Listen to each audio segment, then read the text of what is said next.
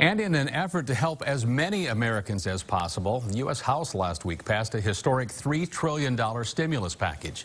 The HEROES Act would be the largest relief package in history. House Democrats say the act provides funding for state and local governments, along with another round of direct payments to Americans. The massive bill passed largely along party lines, with Iowa Republican Steve King voting against the aid.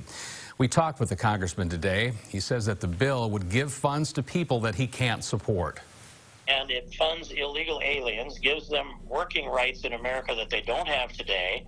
With 40 million unemployed Americans, let's just go ahead and cater to a few more illegal aliens, and it gives them direct stimulus payments as well.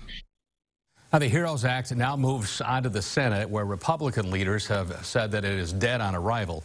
We'll hear more from Representative King coming up tonight at 6.